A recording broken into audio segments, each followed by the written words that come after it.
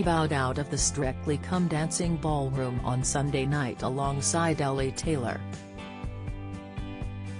And while Johannes Radob's bond with Ellie is clear to see, the professional dancer dropped a huge hint he had struggled with past celebrities in a very telling interview. Appearing on It Takes Two with the comedian, 39, on Monday, Johannes, 35, spoke fondly of him time on this year's series and their friendship. But body language expert Judy James couldn't help but notice the dancer's strong hints about past clashes with celebrities in years gone past. Having joined the show in 2018, Johannes has been partnered with Catherine Tildesley, Caroline Quinton, and John White, and while it is not clear who he is referring to, he alluded to troubles in past series. Here Judy takes a look at his very telling clue: the glitz and glamour of the glitter ball was very different behind the scenes. There is a golden rule on Strictly that the pro dancers never offer anything other than the warmest, cheesiest and most flattering gush about their celebrity partners, no matter how much demanding and difficult diva behavior they have had to put up with during the series.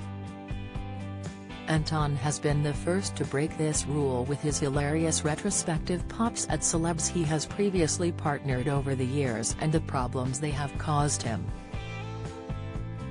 But now even the most patient, kind and apparently loving of all the pro dancers has decided to show a tiny flash of his claws with one telling body language gesture to camera as he hinted at problems he has suffered himself.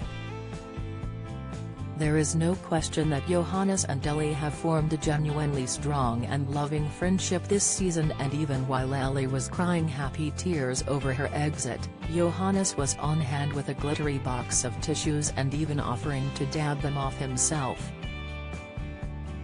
He told Jeanette that his highlight this season would be her, and his own tears did actually look authentic as he looked up and to his left as he became tearful, which would be a gesture to prevent tears rather than looking down as most people doing fake tears do, to try to produce them.